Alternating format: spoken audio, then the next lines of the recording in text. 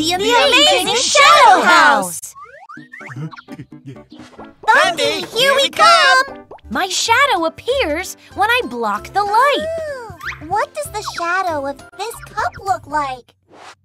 Let's take a look. Look, the top of this cup is wide and the bottom is narrow. So, what does its shadow look like? Turn on the light and let it shine towards the cup. The shadow of the cup is also wide at the top and narrow at the bottom. The shadow only shows the shape of the cup. It doesn't show any patterns on the cup. Give it a try. The shadow is the same as the cup. It is wide at the top and narrow at the bottom. Here comes an eagle. Wow! Thundy, how did you do that? I used my hands. People have shadows, and so do their hands. Here, put your hands together like this. See, it looks like an eagle. Wow! I want to try one! Hold out 2 fingers like this. It looks like a rabbit. And here comes a puppy. Woof, woof. Ah! Momo, Bella! Huh? I know a cool way to play with shadows. Ah! We can make shadow pictures. Let's try it. Yeah! Thundy, tell us how to make shadow pictures. Slow down. Before we play, we must first think about the shadows of some things. Look. Do you know what the shadows of these objects look like? Well... I got it! What do the shadows of these objects look like? Let's find out! This is a ball. The ball is round. The shadow should also be round. So the shadow of the ball must be this round one. The Rubik's Cube is square. So its shadow must be square too.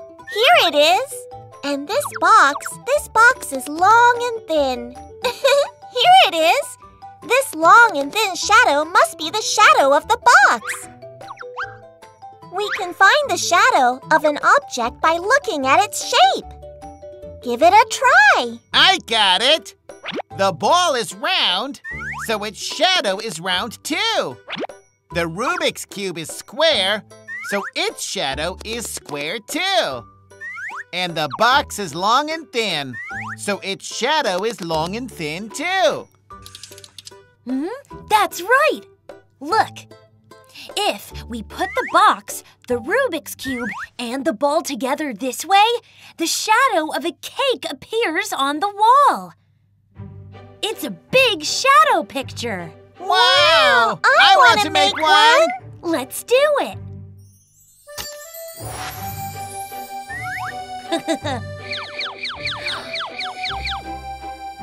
A shadow castle. There should be a tree, flowers, and a beautiful windmill next to the castle. Here comes a big tank! My tank is so big! Why is the shadow so small? Huh? I know why. Tank, get big! Wow! How did the tank's shadow get bigger? See, when the tank is close to the light, the shadow is bigger. When the tank is far away from the light, the shadow is smaller. Amazing! Tank, get big! Thundy, your amazing shadow house is great! Tap the link below to get 99 rupees math lesson.